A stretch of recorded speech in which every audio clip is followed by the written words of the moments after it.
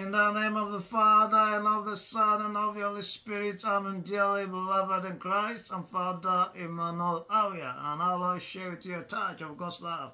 That's a short reflection and prayer on the Holy Mass readings of Thursday, 11th July 2024.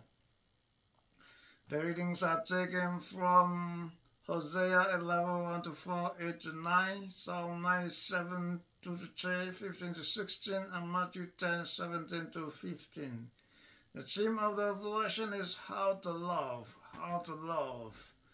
The first reading says, "Thus says the Lord, when Israel was a child, I loved him, and I called my son out of Egypt. But the more I called to them, the further they went from me. They have offered sacrifice to the Baals and set their offerings smoking before the idols.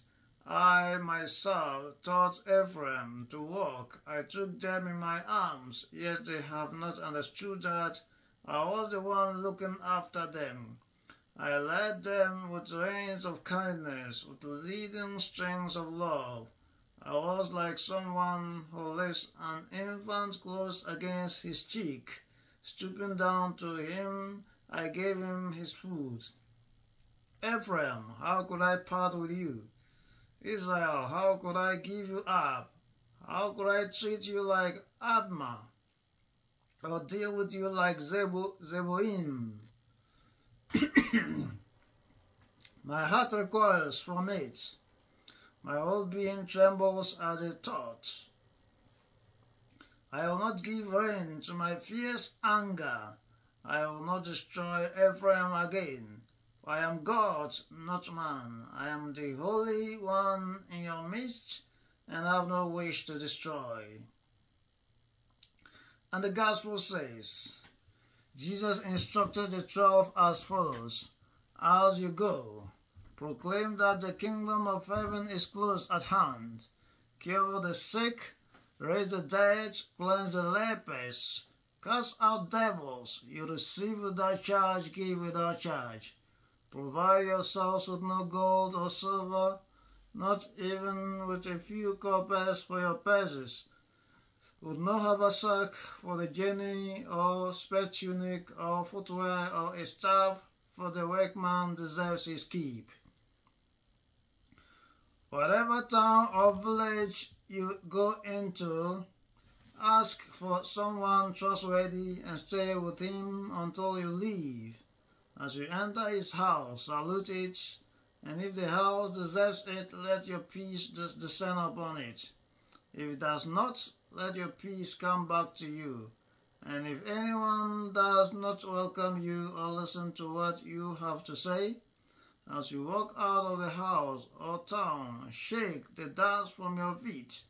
I tell you solemnly, on the day of judgment, it will not go as hard with the land of Sodom and Gomorrah as with that town." Beloved, the first reading shows how God loves people.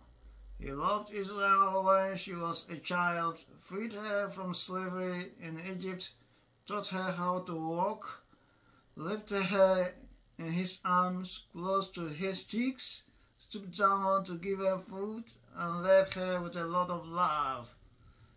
God showed Israel a lot of love. But the more he loved Israel, the farther she went away from him. Rather, she gave herself to the Baals and worshipped them.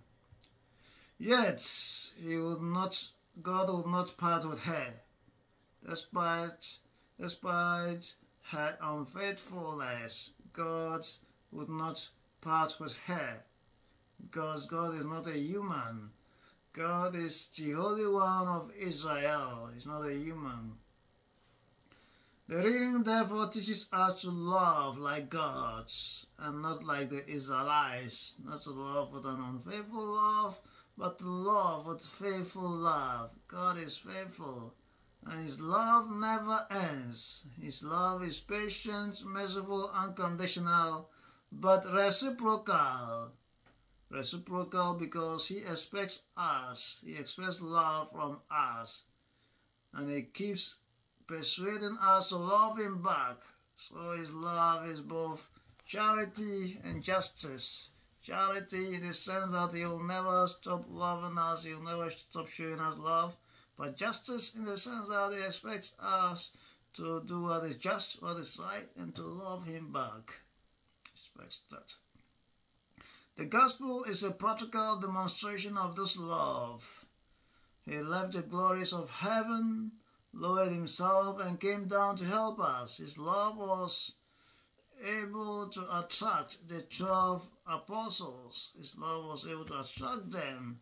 Now he sent them forth to the people who have rejected his love, the Israelites, so that they will share the love with them. He did not ask them to go and only preach. He asked them to go to cure the sick, raise the dead, cleanse the lepers, cast out devils. So the love of God is not only theory, it's not only talking, it's also practical, it's active. But he asked them not to go and do business also. They should not go and look for money because he said, you receive without charge, give without charge, give without charge. Provide yourselves no gold or silver, not even with a few coppers for your purses. Would not have a sack for the journey, or spare tunic, or footwear, or staff. They were not to go and do business or look for money. Yet they have the right to demand some basic needs, because he also said, the workman deserves his keep. The workman deserves his keep, so they have the right to be catered for. They also have the right to look for a hospitable place to stay till they leave. They have the right to do that. And if they are unwelcome, they can shake the dust off their feet as a testimony against the people who have unwelcomed them, who have rejected them. This implies that God's love is not only charitable but also just. It's also just. It is an everlasting and unconditional. It is everlasting and unconditional, but it does not impose it on us.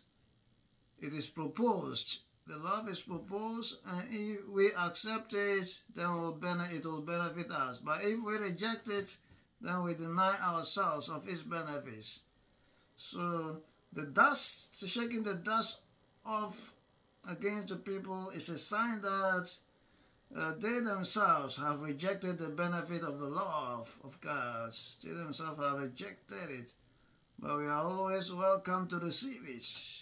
Therefore, to love is to love like God, that is, with an everlasting, unconditional, charitable, but just love. Charitable, but just love. Dearly beloved, in the name of Jesus, receive the grace of an everlasting, unconditional, charitable, and just love.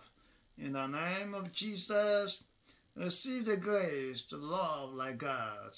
Amen. Can you share God's love by sharing this message with others and subscribing to this YouTube channel to enable us to do more. The subscription is free. The icon for subscription is at the bottom corner of the right side of the video. And may Almighty God bless and protect you always, the Father and the Son and the Holy Spirit. Amen.